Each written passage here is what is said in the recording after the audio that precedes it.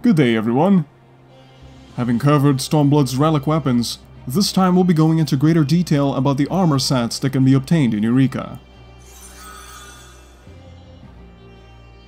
Firstly, we have the Anemos Set, an augmented version of the artifact armor that boasts higher item level, 5 materia slots, and most importantly, the ability to receive dies. A full set consisting of 5 pieces will require a grand total of 750 Anemos crystals and an astonishing 3000 protean crystals, obtained by participating in Notorious Monster Fates and Gerald's Crystal Exchange, respectively.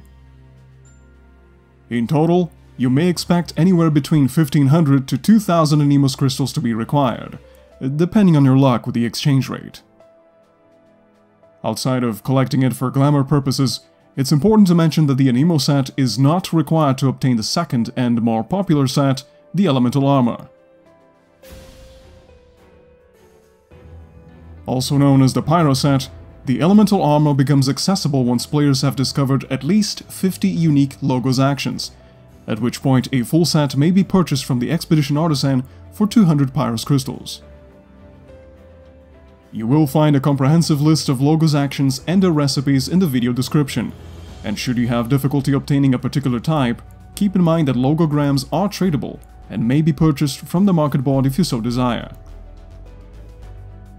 Upon reaching high datus, it's possible to enhance the set by discovering all possible 56 Logos actions and collecting a modest 190 high datus crystals. The Expedition Artisan will then offer to upgrade the Elemental Armor to +1, raising its item level to 390 and granting it a distinct glow based on the job that wears it, which, let's be honest, is what you're all here for. And lastly, it's possible to further enhance the Elemental Armor to +2 by collecting Eurekan fragments found in the Baldesion Arsenal. Other than gaining elemental bonuses, the set remains identical to +1, but should you see yourself spending more time in Eureka, you will find this investment to be very much worth the price.